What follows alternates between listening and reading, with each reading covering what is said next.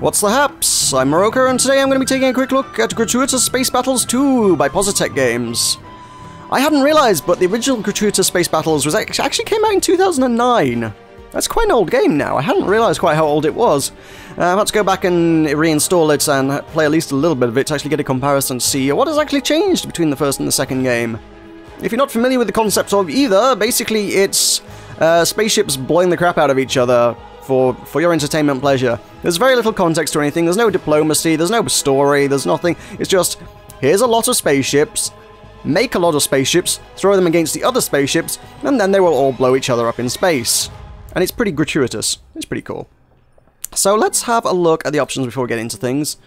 Up top, we have a bunch of checkboxes here. Most of them are kind of visual effects, some of the kind of personal preference kind of things, tune and tweak things to your liking, and I think a lot of them will probably be useful to turn off if you're having performance issues. Things like bloom and lens flare and things, I don't know, they might cause issues potentially.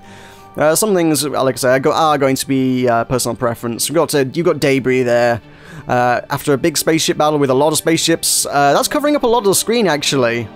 So it can be slow on older PCs. I think it's more kind of a visual problem is likely to be the issue. By the end of it, it's like you can't actually see many of the spaceships because there is so much debris. But there you go. Resolution options is kind of a limited list, I feel. I mean, some fairly obvious resolutions, or what I would have thought would have been fairly obvious resolutions, aren't on there. Where's 1280 by 720?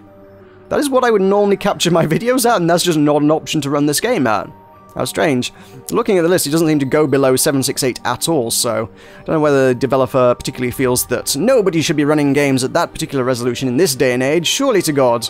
Maybe that's it, but nope, I was wanting to capture a video in that resolution. You have denied me it. Thanks. What's really interesting at the top here is 2880 by 900. That is both of my monitors combined. That's kind of nice. I have seen a photograph of someone that someone took of running it across 3 monitors, so I know it does 3 as well. I don't know how high that goes. I don't know how many monitors people might potentially be wanting to run this across. I imagine the vast majority of people will probably have at most 3 monitors, and you can definitely make use of all of those. You can have much space gratuity across all 3 monitors if you have them, or indeed 2, or just the 1, but whatever. However many you have, it will probably take it quite nicely, and that's really cool to see. You don't often get that kind of thing, so that's really awesome that you can just... Because there's not a lot of actual involvement in the Gratuitous Space Battles, it's just kind of watching the visual loveliness, so you might as well have the visual loveliness across all of your monitors. On the right-hand side, we've got a graphical detail slider. What does this do? It doesn't tell me anything. Graphical detail. That's a fairly vague one, and it's got no numbers or any kind of information on it. It's just a slider. I know. I'll have it on full. Under volume, we've got master controls, we've got music, sound effects, interface, and voiceover all on separate sliders, so that's really cool to see. There's a lot of fine-grained control there. I've turned the voiceover right down because I don't want to be fighting with the voiceover all the time. So, let's have a look at things properly. We've got battle and ship design are going to be the 2 main things you're going to be using a lot of in this game. Battle is obviously where the battles actually take place. Ship design, you will spend, if you're going to get involved in this game at all, you're going to be spending a lot of time in ship design, designing things. So, let's go do that. Because you need to design some spaceships before they can battle, quite frankly. The game does provide you with a few basic ship designs, but not many. If you're going to start delving, you're going to have to start designing as well. Let's have a look at the list of ships that we can work with. So there are 6 classes of ship, which are up from the 3 that were in the original. The original only had, I believe, was it fighters, frigates, and cruisers? Where fighters were little ships, frigates were kind of a medium ship, and cruisers with the big core of the space fleet. Now we've got gunships, which are kind of a slightly heavier kind of fighter class. We've got destroyers, which are a kind of a small but fairly specialized class, and then you got your dreadnoughts. These are now the big ones. These are even bigger than the cruisers. They are the new core of the space fleet. So these are going to be what you're going to be. Those are going to be the fun ones. Those are the very fun ones. So there are 4 races, and each of those has 6 classes of ship, and each of those ship has 3 variants. So there are going to be 12 of each of the 6 ships. If you scroll down the list, you can find the Kraugerisk race is the race that I've been delving into the most. I have unlocked all the things. Admittedly, it's not terribly hard to unlock a lot of the ships. You can unlock all of the races and a bunch of ships with the reward that you get from the tutorial mission, quite frankly. So you can get delving into some of the more interesting stuff pretty quickly. It doesn't really hold you back and force you to grind to get the interesting stuff. So you can get going pretty quickly on this. So the Crowd Risk is what I've been taking a look at. Each of the races has slightly different stats. They're not dramatically different, but if we have a look at, say, the Crowd Risk fighters, that one's got a few basic stats you're going to want to compare. So you got 36 is the cost. They tend to come in fleets of 16, so you need to bear that in mind when you're designing it. It produces 3 power to run all the things. It's a fighter, it's a one-man ship, so it doesn't actually have crew on that particular one. We had a look at something like a gunship, not a gunship, let's have a look at a frigate. A frigate provides an actual crew. A frigate is manned by a crew of 90 people. I do believe the gunships are also, like I say, they're kind of a slightly heavier fighter, so they also have one as well. We have a look at it, they've got 3 modules, which is where you'll put power supply and armor and shields and things. Not that fighters have shields, but you get what I mean. And one hard point, so the hard points being pretty much where you attach weapons. You can put other modules in there, but given that it only has one, if you did that, it wouldn't have any weapons, so you probably don't want to do that on a fighter. And then we've got a pitchfork as well, which has 4 modules, 2 hard points, but it costs a bit more. So your costs going to go up as they get more powerful, but this is a fairly powerful one. And then they've each got a bonus as well. Most of the Kroger-esque stuff just seems to have targeting boost, is pretty much it. They are a fairly aggressive race. They've got lots of pointy, nasty-looking spaceships. And yeah, they're very much about aggression. So if we look at that, it's 20% targeting boost, Gladius targeting boost 30%. Most of their stuff is just going to be allowing them to hit targets more effectively. Targeting boost 20, 14% armor. Look at the Dreadnoughts, more targeting boost. However, if we go up and look at some of the human ones, got targeting there, power on that one's got a power boost there. Bismarck gunship's got power, we've got power and speed on that one. We've got reduced armor, reduced shields, but better speed on that one. Shield boost increased there, better hull integrity, so that's a fairly solid, strong ship, but it's slow on speed. So the humans have got more of a mixed bag. They're kind of a fairly balanced race, whereas the Kroger are all-out offensive. I've not really delved too much into the other ones, because I figured I would just stick with one race, but as you can see, Utan's got speed. I'm getting the impression the Utans are probably mostly about speed. So if you want a really fast race full of fast ships, Utan are probably the way to go. I don't even know what the Zertari are about. It says hull integrity, armor. I'm wondering if they're a fairly defensive race. I think they might well be, yes. So your Zertari are kind of a bit of a tanky kind of ship, I suppose. That's not even a Terran. That's Terran, so meh. Anyway, I'm confusing my things. Let's look at some Kroger's ships. Let's have a look at, like I said, we've started looking at the fighters. Let's grab a fighter. So this is going to be like the smallest ship. You've got these 3 modules here. The big black squares are where you will put various modules. So we've got engines you can put in there. We can put some armor plating. In the other, we've got power supplies if you need power. Fuel tanks. It took me a long time to realize, but because most of the ships don't need this, but the fighters do need a fuel tank of some sort on them. Otherwise, they won't work. It won't let you save this, which was that was confusing because most of the other ships, the bigger ships, they don't require you to have a fuel tank in order to make them work. Whereas the fighters, they actually genuinely do need a fuel tank or they won't go anywhere. You can't save them and use them, which is kind of confusing. And then weapons. The weapons are the interesting bit. This is what you're really interested in. We have beam lasers, we have pulse lasers, we have various kinds of missiles, and we have something I haven't even unlocked yet. The fighters are reasonably limited in their range. When we get to bigger ships, there'll be more interesting things. So yeah, you've got one weapon here. The circle around it indicates that this one can fire in 360 degrees. It can fire straight behind it if it needs to. And then it's got three other modules to put other things if you want to put armor in there. Let's put a beam laser on there. We can put some armor plating on there. Let's say it does need a fuel tank, so let's pop a fuel tank on it there. And it probably wants an engine, otherwise it's not going to go anywhere. So you can see I'm using way more power than I should. This one's going to cost me 9.25 power to actually run this much stuff, and I only produce 3, so that's not actually going to work. I can't actually save this ship. It is blacked out because this is not a valid ship. It's no good. It's using too much power.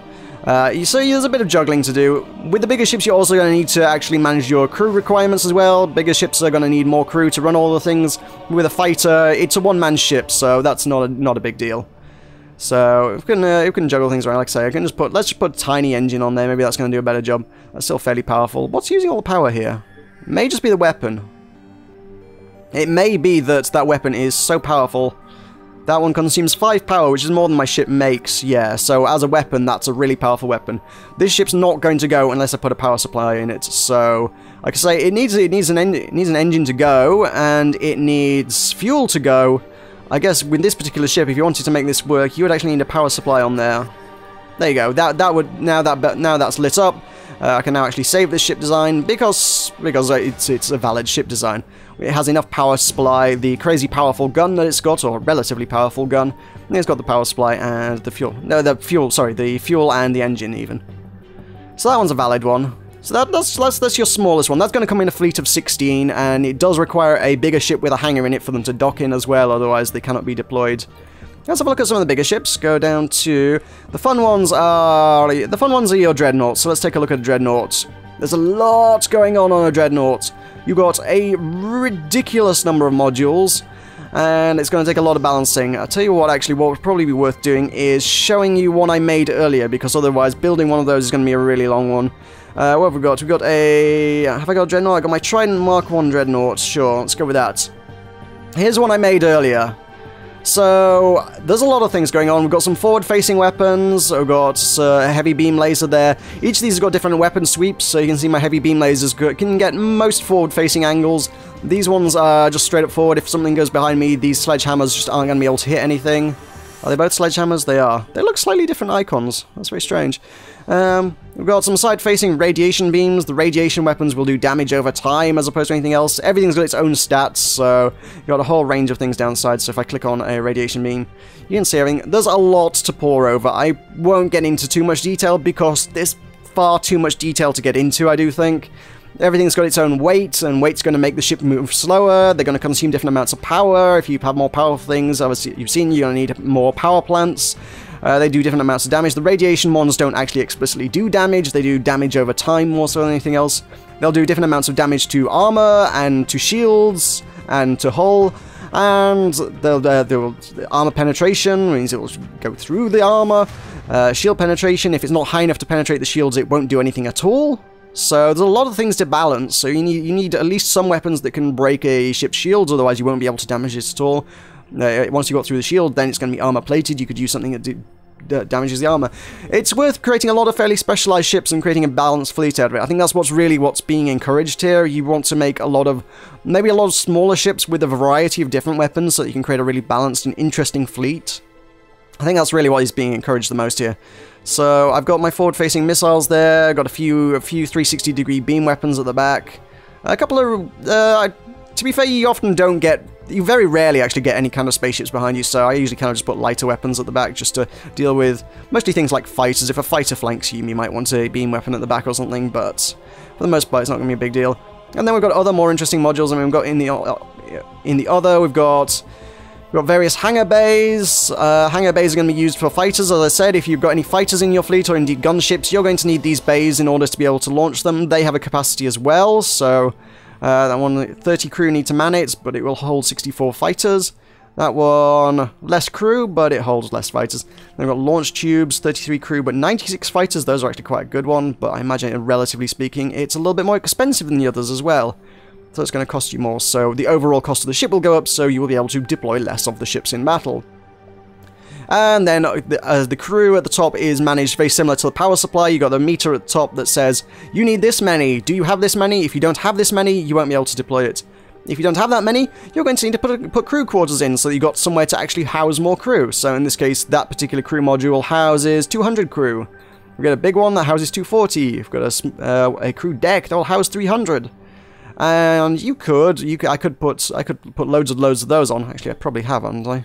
Those are crew quarters. It seems like you probably want to lean more towards putting crew decks on, but then you also need to bear in mind that these probably then consume more power as well, so you might find yourself going over the power requirements by putting them in. So that one uses 7, that one uses 8, that one uses 10, so you might find yourself going over the power requirements by trying to cram as many crew in as possible. And then, because you've gone over the power requirements, you'll put a power station in, but that requires crew to man it as well, so there's a lot of balancing act going on there. You'll probably spend quite a lot of time poring over it, trying to balance the numbers. Which is why I thought it was worth showing you one that I built already, because trying to build one from scratch would probably take a little while. And then we've got a bunch of other toys as well, as fast repair systems, armor repair systems, target boosters are going to improve our aiming. Within the engines, you've got a couple of different kinds of ones. You've got thrusters, adds more maneuverability, and the engines add more speed. The dreadnoughts don't go fast at all. It's got very low speed, and it's got very low turn speed. They don't go fast compared to the other ships, because they're so friggin' large. Defenses, you've got armor plating, you've got shields, and then there's a few other toys that I haven't even got here. There's a few different ones. I'm not even sure what some of these do. It says it's a shield capacitor, but then the description just seems to be kind of like a shield. I'm not even sure what that one does.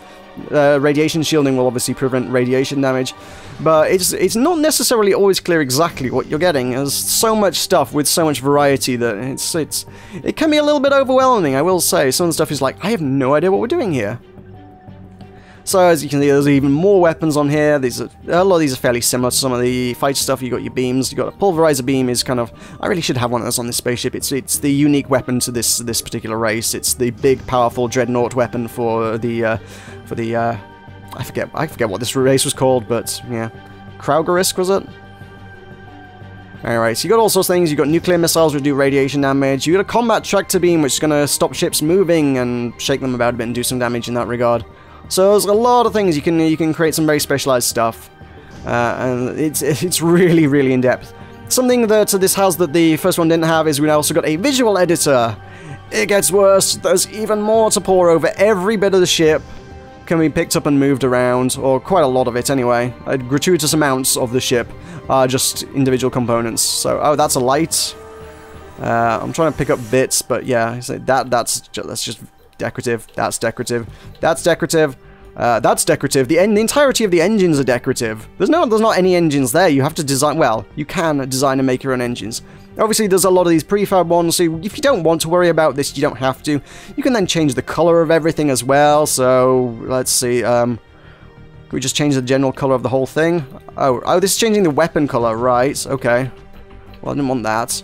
But yeah, you could play with this for a very long time if you wanted to change the color of things and the shape and style, and there's a lot. There is a lot of bits. That's not even part of the ship. I think, quite frankly, I think only kind of this sort of these 4 egg-shaped blobs and then the points. I think that's the only core structure that this ship has. Everything else is pretty much visual. I guess the weapons are probably things that you've placed as well, but for the most part, most of this is just make a ship that you think looks cool, because there is a lot of freedom for customization. One thing I will say, the tools are kind of... I wish there were more tools to work with for this, because there's nothing to... If you want to put something along the center of a spaceship, there's no center tool for some reason. You can duplicate something, so if I were to delete that, I can take that and I can just mirror on the opposite side of the spaceship. So that allows you to make a fairly symmetrical spaceship in that regard. But if you want to put something along the center, it's mostly eyeballing it. I want to take that... what I can do is I can make it rotate, so that can spin around on our spaceship. If you want to make things spin, there's a lot of design choices and options there. And then there's a lot of parts to buy as well. There's a lot of things you can buy. The parts are actually fairly cheap, to be fair. But there are more and more bits that you can buy to put on spaceships, and there's plenty to work with. If you want to start making things really, really, really complex, you can do that. And yeah. It's a bit much for me. I don't think I necessarily want to delve that deep, to be honest, but it's cool that it's there. If you want to get creative, you can get very creative. Alrighty. So, there is... I'm not sure if you'd find it under mods, but it's certainly got Steam Workshop support, so when you create a spaceship, it will allow you to put it on the Steam Workshop, and I have already seen... Someone already made a Borg cube. So, that's what you can do with ship design. You can make Borg cubes. Someone has done that. That's pretty cool. I'm waiting to see someone do like an entire fleet of Star Wars ships, because you know that's coming. Someone will do that. You might want to do that yourself, I don't know. I don't quite have the time and patience to design every little snowspeeder, but there you go. At any rate, let's head to the battles, because that's really what you wanted to see. We've been here nearly 20 minutes, I haven't done a battle yet. But there is a lot of setup to a battle, so let's, again, let's have one I made earlier. Maybe one I made earlier? Not one I made earlier. I made a fairly defensive fleet, so let's open that. That's not a very complete fleet. I seem to have lost my spaceship. I know, I'll tell you what I've lost. Right, I'm gonna have to remake a fighter, I think. Right, bear with me a second. Okay, I've rebuilt some of the fleet. I seem to have recovered some of it. I seem to have lost the fighter. I think that's part of that issue that I was having earlier with... I think it was saying some of my designs were invalid, and I was having issues with it. For some reason, it was allowing me to deploy ships that weren't valid, so I guess there's kind of a bug involved there somewhere, but I guess it was kind of convoluted and I managed to break it somehow. There have been a number of bug issues, but I think a lot of them seem to have been resolved fairly quickly. There were a lot of crashes very early on, but I've not had so many lately since it has updated recently, and it seems to have alleviated a lot of issues. But it's not entirely bug-free. There are still definitely some issues within the game, but it's quite nice to see that they are being resolved pretty quickly. So let's grab these bombers. The bombers were kind of my interesting ones that I built. So I want a few of these. Let's grab these. Whether they're going to be useful or not to me or not, I don't know. But we can see I've got a fairly complex. I've got my three dreadnoughts, are kind of the core of my space fleet. And behind them, I've got these support lances, which are destroyers, mostly equipped with entirely support weapons. So if I click on it, does it give us... Yeah, it's got a heavy shield support beam, so that's going to restore shields. It's got a recon projector beam, which is going to boost the tracking speed of weapons. And it's got a propulsion beam, which is going to give it a little bit more maneuverability. I've essentially created a kind of medic spaceship there, so I've got two medics on my heavies, as it were, if you will. And yeah, so there's some good support there going on there, and I've got one more medic for each of these cruisers, because the cruisers also, they're smaller but fairly powerful ship. They were the core of the space fleet in the first game.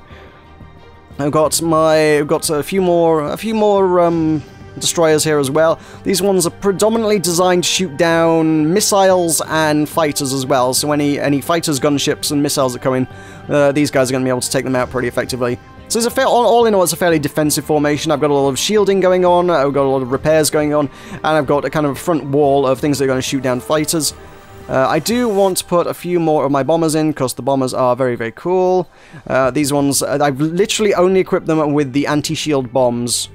Fighters do need to be assigned to a carrier, so let's assign those ones to that. Those ones can be assigned to that one. Fair enough, that's a fleet. So when they run out of fuel, or if they need to reload or repair up, they can fly back to their carrier ship and go back into the hangar for repairs and servicing and,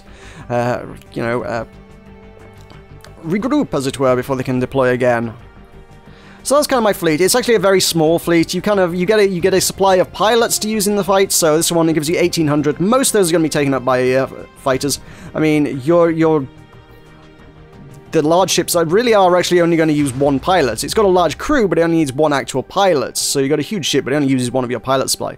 But then you put a squadron of fighters in, well, that's going to use 16 pilots at a time. So you can go through pilots fairly quickly if you have a lot of fighters in your fleet. Most of the other ships actually won't use a lot up. You got cost. You'll have a limited sort of cost per mission. So in this one, it gives you a budget of 100,000. Each ship costs however much you cost it at building. As you saw when we were building, everything's got a cost associated with it. So the bigger and more powerful a ship is, the more it's going to cost. So that's going to come out of this budget here. And then honor is effectively how much currency you're going to get at the end of a battle if you win the battle. And the lower the cost of your fleet, the higher your honor. I think what it basically does is take the cost of the mission, subtracts how much you've deployed, and whatever's left over is your honor. So I'm using about 65,000 out of 100,000, so it gives me 35,000 honor. So let's get this going. Let us have a fight. So I think the more complex your stuff, the longer loading time is going to take, because it needs to load a lot more stuff in.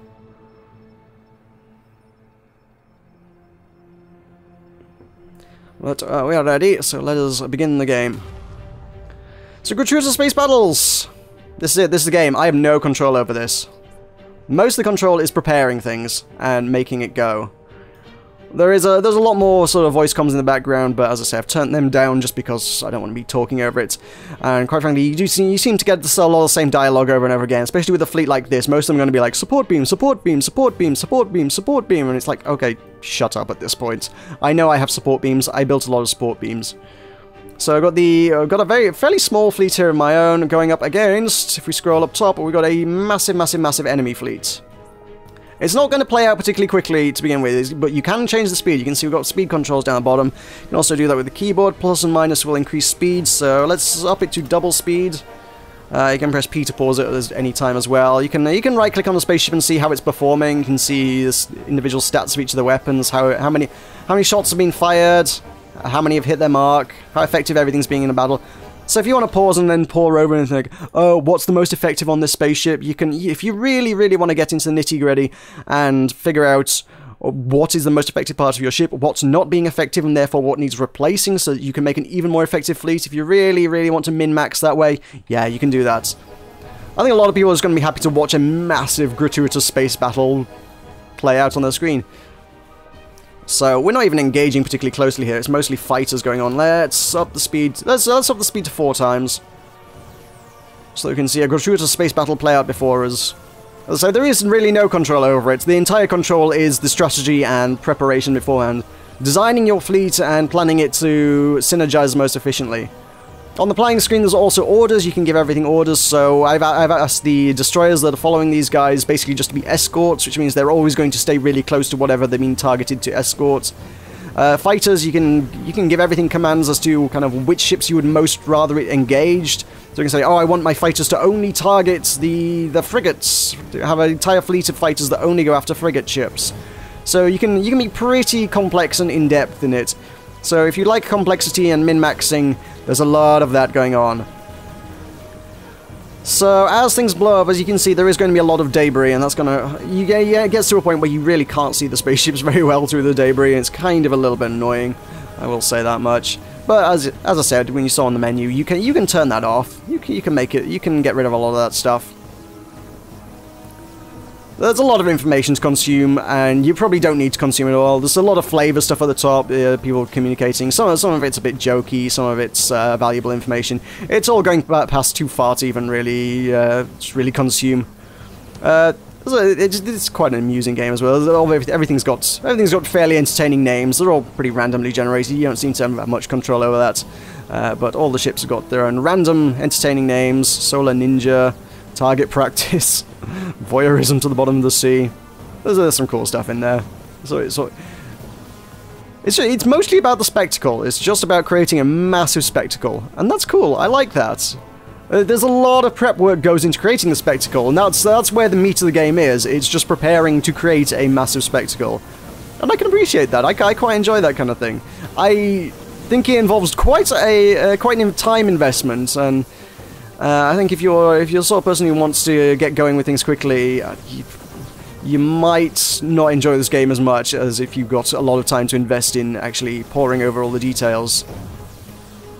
And it's clearly going to appeal to the kind of people who do enjoy poring over the details a lot.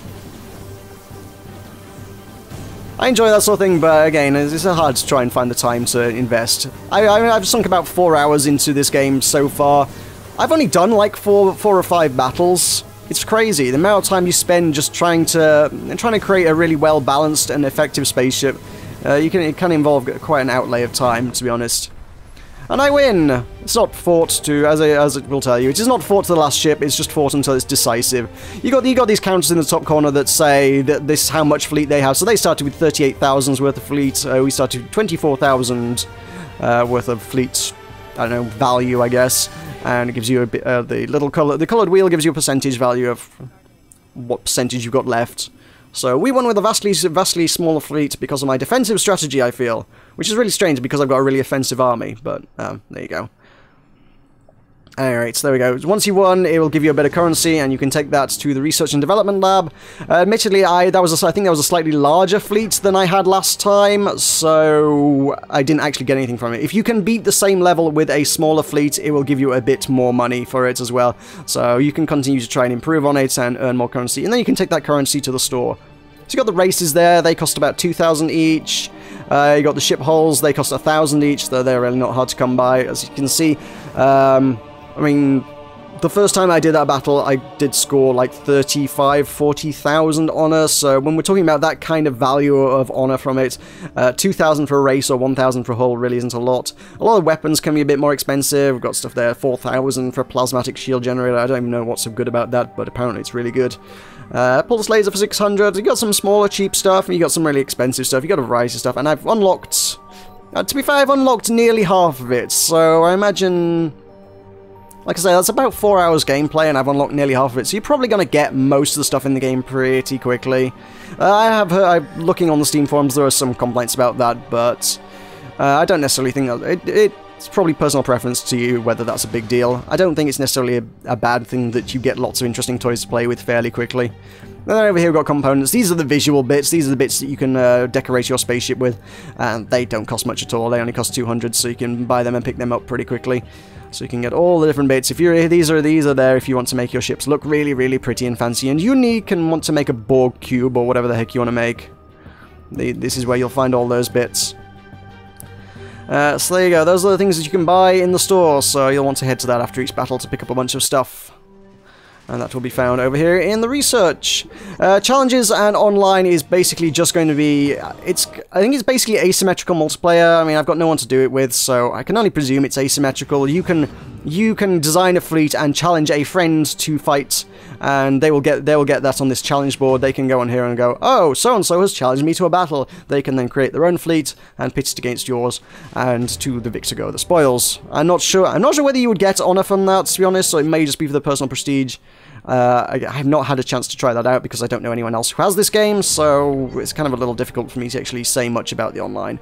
But there's the potential there if you want to pit yourself against your friends. There's also mods here, so apparently mod support is available. There is indeed Steam Workshop there. Of course, you have to go through Steam to actually have a look at that, but yeah, there's mod support right out of the box as well, so it'd be interesting to see what people create with that as well. People should be able to come up with some fairly interesting things, I would have hoped. There's a lot going on in Gratuitous Space Battles. I feel like it's kind of a fairly niche thing. I think, like I say, if you just want sort of instant action, you're not going to necessarily find a lot of that. If you're the sort of person who wants to pore over every little detail and micromanage a massive, massive space fleet, there's some very, very cool stuff going on in Gratuitous Space Battles too. Is it dramatically different to the original? Maybe not hugely. Like I say, you've got the visual editor, you've got more spaceships to work with, and presumably you'll have different toys in the research and development. I've not really gone through all the things in the original and compared it to this version to see what weapons and systems differ, but ultimately it's more of the same. It's definitely a lot prettier. It had a massive, massive visual overhaul, so it looks a heck of a lot better. And I think the fact that you've got 6 different kinds of spaceships kind of allows you to create some really, really interesting space fleets. I think it's pretty cool. I'm enjoying it. I think I'd quite like to play a bit more of it, if I'm honest. But there you go. That is Gratuitous Space Battles. This is available on Steam, as well as a bunch of other various marketplaces, available for £18.99 or your regional equivalents. So thank you very much for watching. I've been Meroka. This has been Gratuitous Space Battles 2. I'll see you next time.